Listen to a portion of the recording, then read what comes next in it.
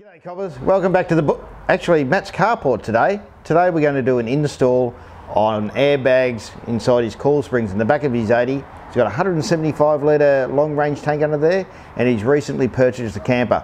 The back of the 80 is dragging on the ground a little bit, not quite level when he's hooked up with the camper van. And we're going to fix that today. Let's get into it. So as a baseline, we're going to look at the hitch height.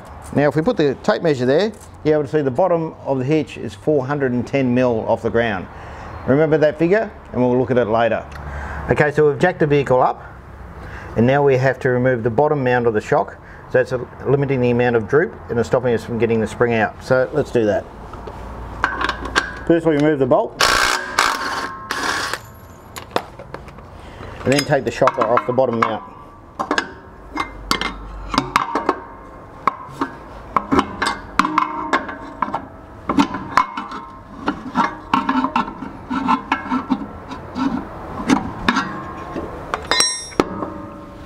Now the shocker's off, we can lower it down to the maximum droop and hopefully get this spring out.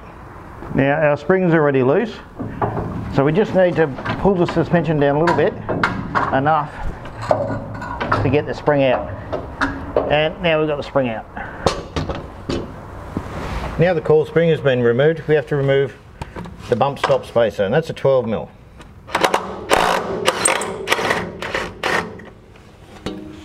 They come out reasonably easily.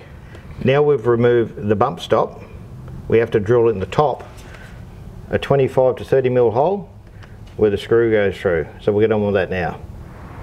Alright, now we have to increase this hole to about 25 to 30 mil. So we'll start off by getting rid of the captive nut with a 10 mil drill bit.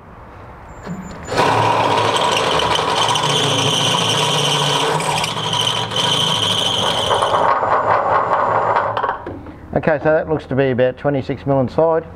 Just need to make sure all these edges are nice and clean. So we'll get our file out and we'll clean it up.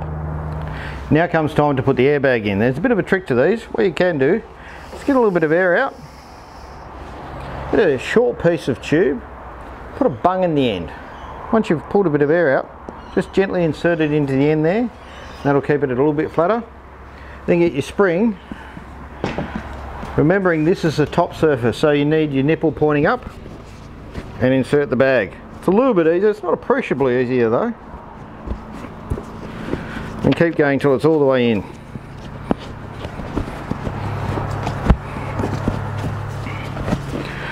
Once you're completely inside, push on the collar,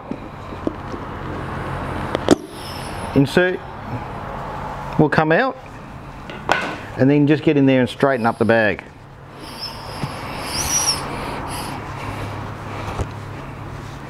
Don't forget, you're going to need your collar on top prior to insertion. Let's go and put it in the car. Okay, now time to put the spring back in. Get your mate to put his foot on the axle and then reinsert the spring.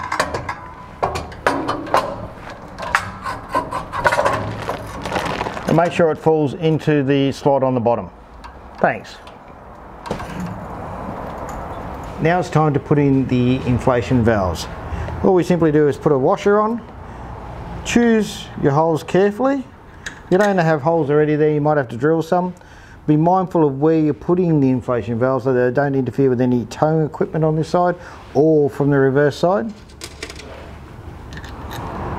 Also take into consideration that it's not going to get removed by a rock when you're going down a hill. Okay, just do it, nip him up.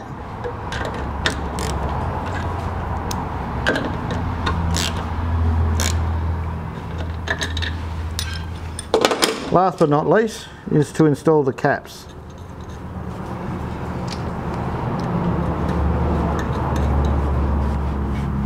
Now let's run the airlines.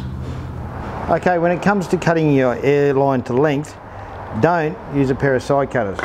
Make sure you grab a sharp knife, put it against a hard surface, and just cut it off like that. Otherwise they'll never seal if you squash them with side cutters. Right, first up, put the airline into the back of the connection. Simply a matter of pushing it home.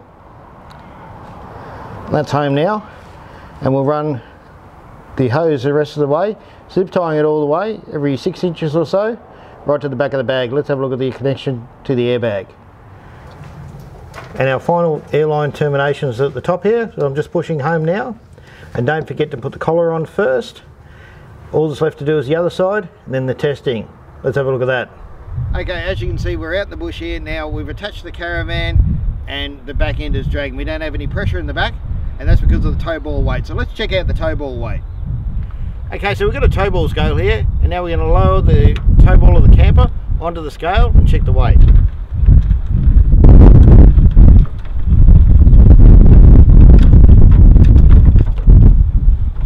As you can see, that's around about 200 kilograms. Okay, so with no air pressure in the airbags and no tow ball down pressure, we're sitting at about 410 mil.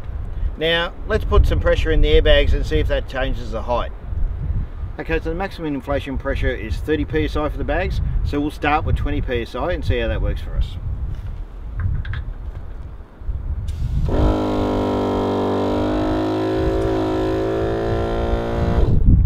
Now, it doesn't take long to pump them up because they're only small volume. Now we've got one bag up to 20 psi, let's do the other one.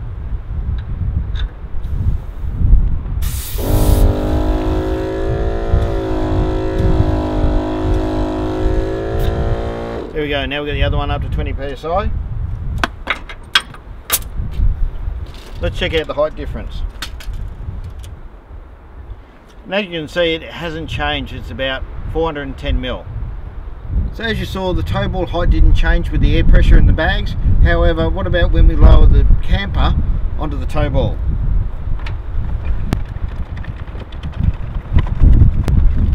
Okay, we've got the full 200 kilograms of tow ball weight on the tow bar there. Let's check the height.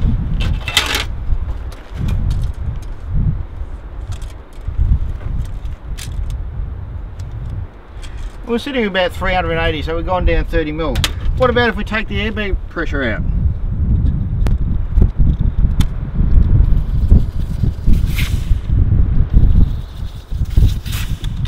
So now with no airbag pressure, let's measure the height.